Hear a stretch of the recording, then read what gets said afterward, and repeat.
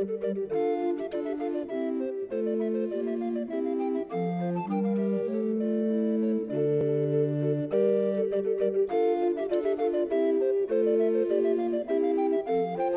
I'm Peter Adamson, and you're listening to the History of Philosophy podcast, brought to you with the support of the Philosophy Department at King's College London and the LMU in Munich, online at historyofphilosophy.net. Today's episode, Best of Both Worlds, Tycho Brahe. Let's do an experiment, with apologies to visually impaired listeners who may not be able to take part. Extend your arm and look at your fingertip while closing one eye. Now look at it with the other eye. You should notice that the finger seems to shift its position very slightly. Now do the same thing, holding your finger much closer to your face. You'll see the same effect, but with a bigger shift. This is called the phenomenon of parallax. I mentioned it last time in passing, but wanted to start this episode by explaining it more fully, because it's going to play such a major role in the 16th century reactions to Copernicus that will be concerning us today.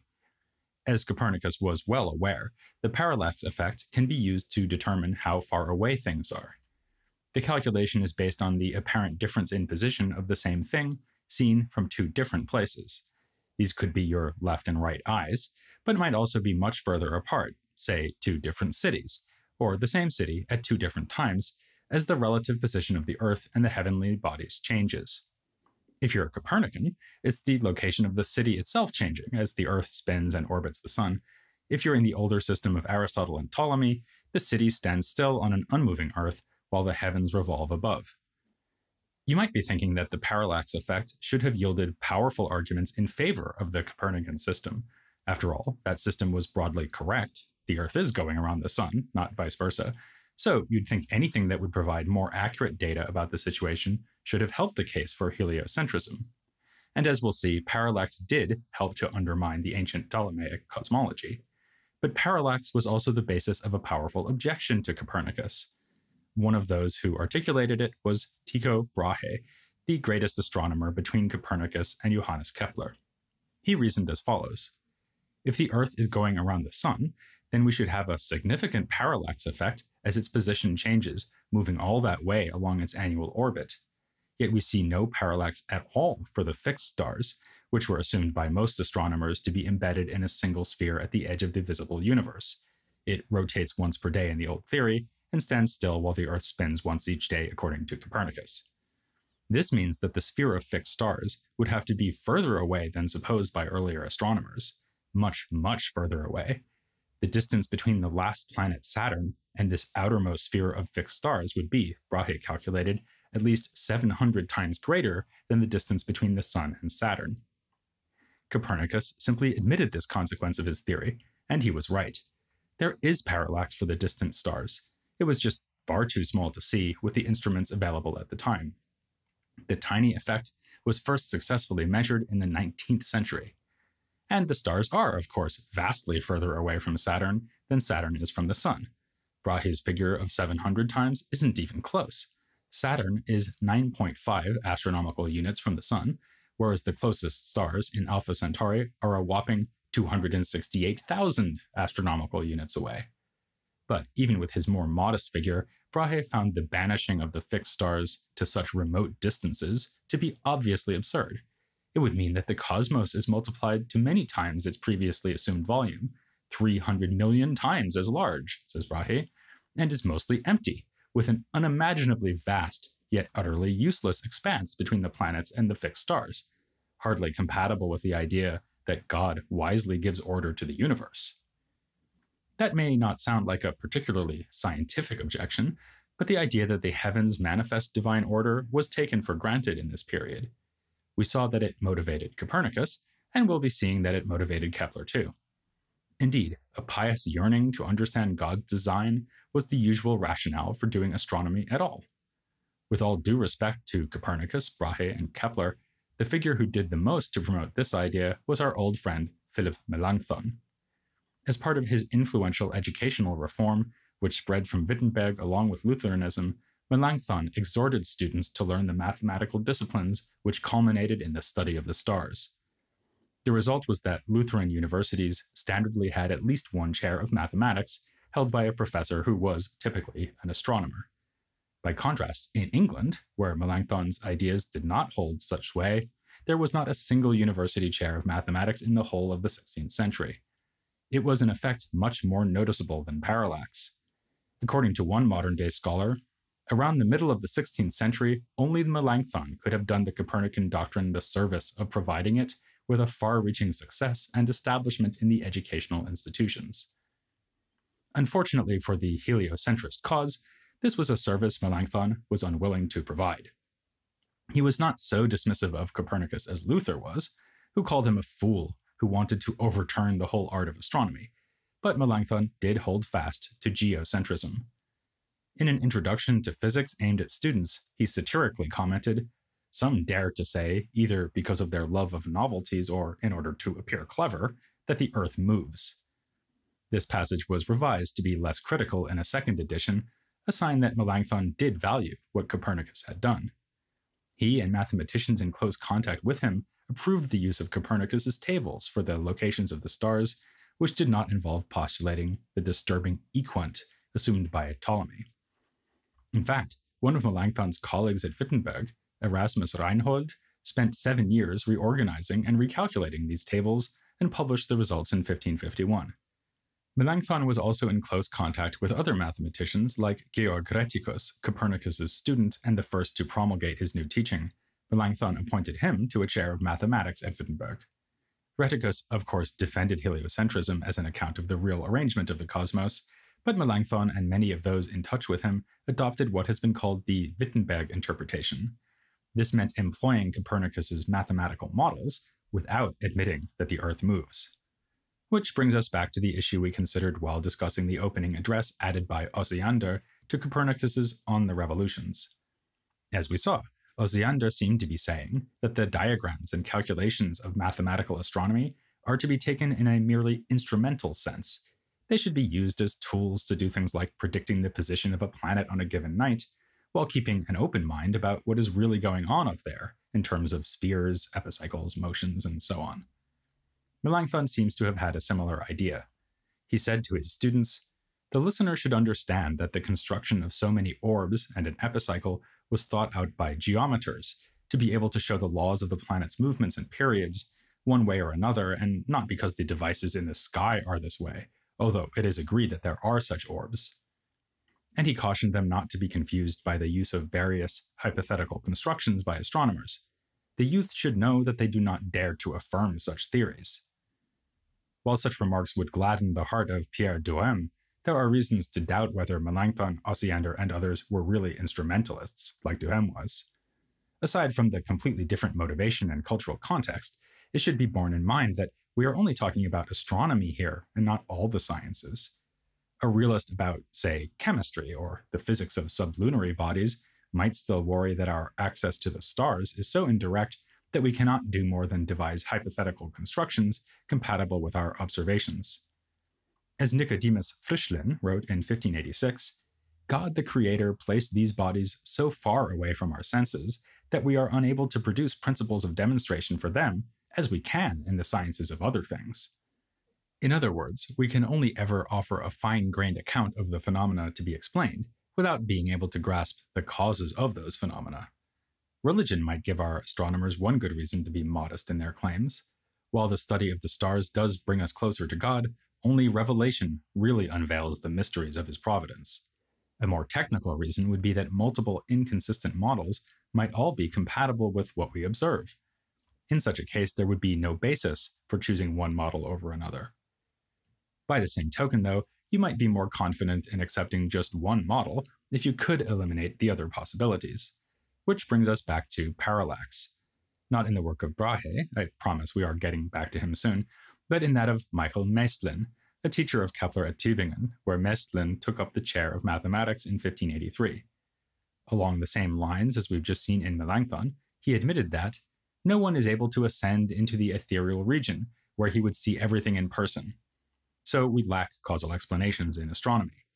Yet Maestlin thought that he could use observations to show the falsity of Aristotelian cosmology. As luck would have it, this period saw a series of remarkable astronomical phenomena: a new star or nova visible in 1572, as well as comets that became visible in 1577 and 1580. These caused a lot of fuss. There are about 100 works just on the 1577 comet, still extant today. Maestlin appealed to parallax measurements to argue that these striking new bodies were located above the sphere of the moon. In one fell swoop, he was able to dismiss the literally ancient idea that the realm of the stars was made of unchanging matter. He would still admit that mathematical astronomy cannot establish physical reality, but physics has at least to be consistent with astronomy. The two are independent disciplines, but that doesn't mean that they're allowed to contradict one another. Which brings us finally to Tycho Brahe, who is notable for both his achievements in astronomical mathematics and his innovative physical cosmology. He was a member of a noble family in Denmark, where Lutheranism and Melanchthon's educational ideas had both spread by the time of Tycho. By the way, his Danish name was Tege. Tycho is a Latinization. He went to Germany for his studies, spending time in Leipzig and Wittenberg, and famously getting his nose cut off in a duel while at Rostock. He would henceforth wear a prosthetic made out of precious metal, which, fortunately, Brahe had in abundance. He persuaded the Danish king, Frederick II, to lavish upon him a fiefdom on the island of Hven, as well as extravagant financial support, equivalent to 1% of the annual revenue of the kingdom. Now, as a member of the Danish nobility, Brahe was always in a position to receive funds from the state. In fact, he could have lined his pockets more effectively by becoming a politician and courtier instead of an astronomer. But he was determined that he would use the silver spoon he'd been born with to make a stir in science. He built a fabulous house on Hven with astronomical observatories and commissioned a series of instruments for measuring the heavens, quite literally the best that money could buy. In his tellingly named Instruments for the Restoration of Astronomy from 1580, he describes 22 of them, these being only the most impressive and important.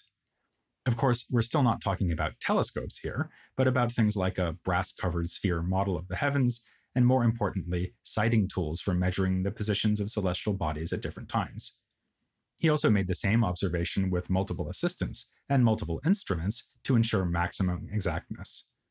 The expense of these instruments was closely tied to their effectiveness.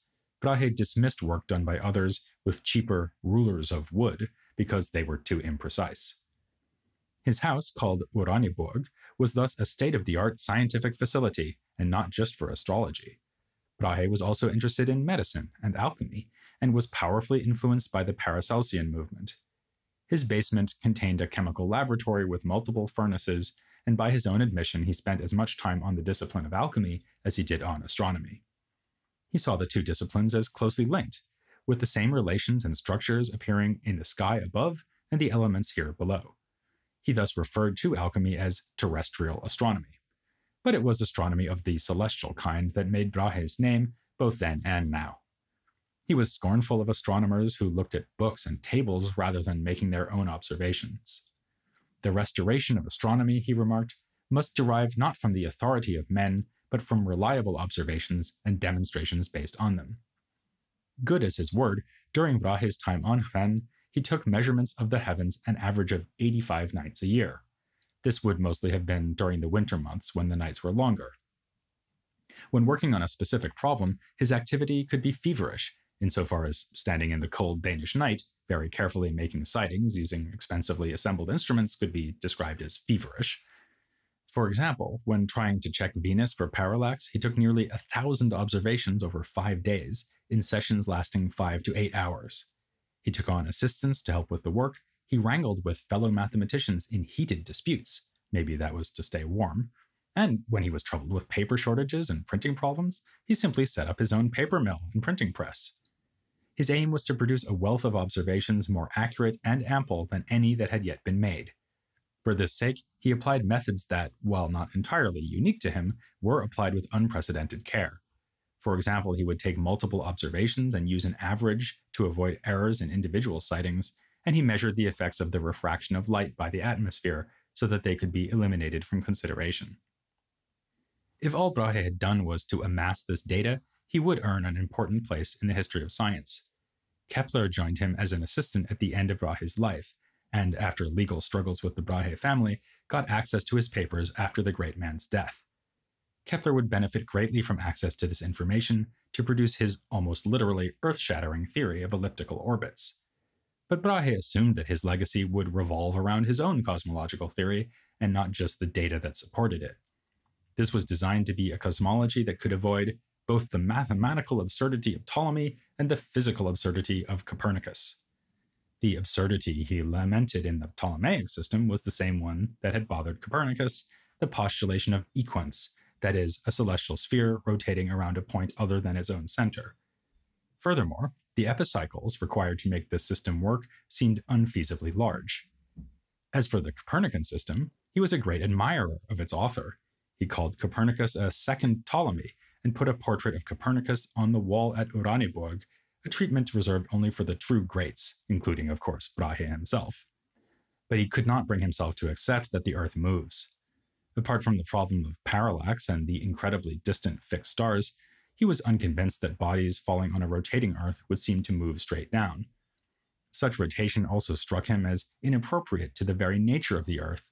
It is likely that such a fast motion could not belong to the Earth, a body very heavy and dense and opaque, but rather belongs to the sky itself, whose form and subtle and constant matter are better suited to a perpetual motion, however fast.